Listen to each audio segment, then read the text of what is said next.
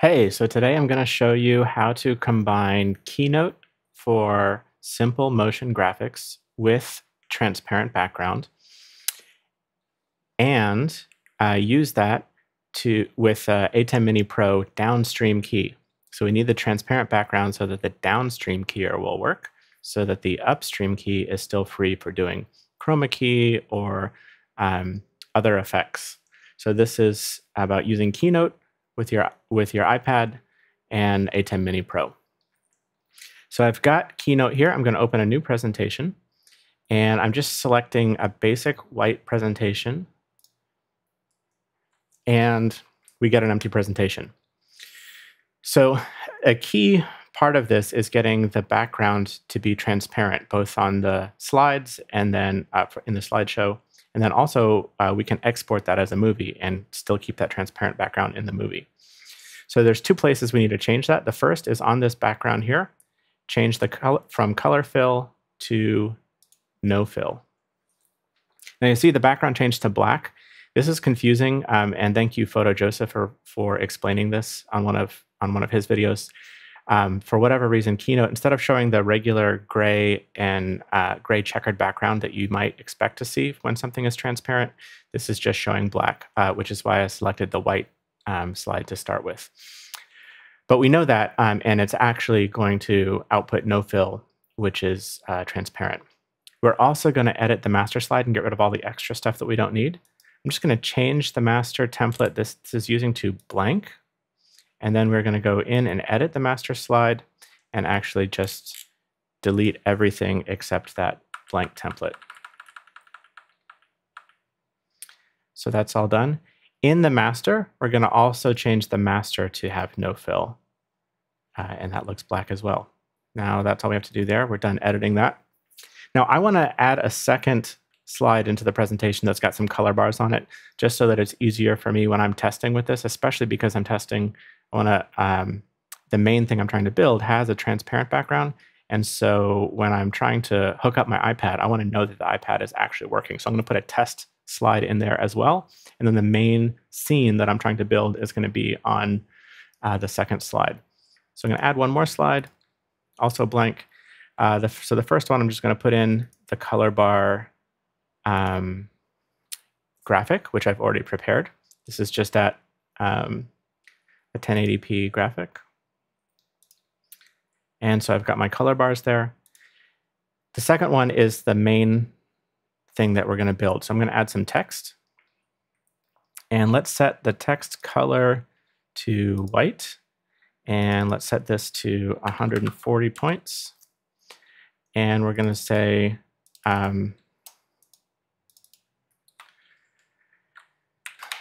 the Kindly Ops Show.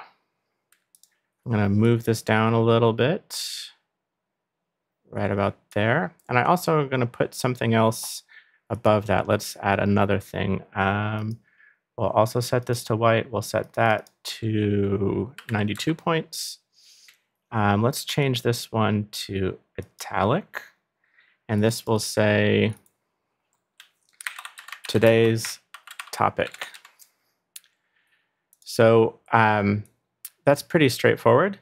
The next thing we're going to do is add some animations to these. So let's click here. I've selected today's topic, and I've selected animate. And now we're going to add an effect. There's a bunch of effects here. You don't want to overdo it on effects, but I'm just going to choose a really simple effect, which is fly in. So that will fly in from the left. We'll choose the next thing, add an effect, and this is going to also fly in. And we'll have this one fly in from the bottom. Let's preview that. Great. So that's probably overdoing a little bit with the effects, but just so we can see that it's actually working. Now, it also would be cool to add some out effects. So I've got a little piece of music that Victor from Office Hours created for me. And so he made me a stinger that's about 8 seconds. So I'm going to add a piece of music here. So on this slide, we're going to Media and Choose. And let's grab our stinger. So now we're inserting that, and we're going to have this also start. And then the last thing is we want to have a build out. So we'll add an effect for out, and we're just going to dissolve out, and we'll change the second piece of text to also have a dissolve out. Okay, so now we've added all of the individual little animation pieces. Let's check the build order and get these all started the way we want. So when we have this slide, none of this is going to be showing. These are all animations. So the initial, when we first come to slide number 2, it's going to be completely transparent. Once we click or tap, the animations will start and the music will start. At the end of 8 seconds, we want everything to be gone. So today's topic, we want this to start on click. That'll fly in. The Kindly App Show, we want that to start after build number 1. The theme song, we want that to start playing also on click. Actually, no, let's move that up. Let's move the theme song to the very beginning, have that start on click. Today's topic will animate in after build 1. The Kindly App Show will animate after build 2. Today's topic will dissolve out after build number 3, and we're going to put in a 6-second delay so that the song can play. And this dissolve out will also happen with build number 4. So the last 2 builds are going to happen at exactly the same time after waiting 6 seconds. Let's see how all this goes. That goes in, that goes in.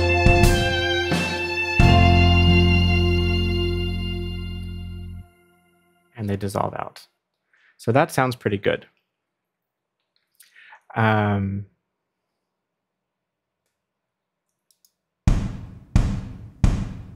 Yeah, that looks great. So now that that is working, you can just save this and load it on your iPad. So I've got a version that is saved and already loaded on my iPad.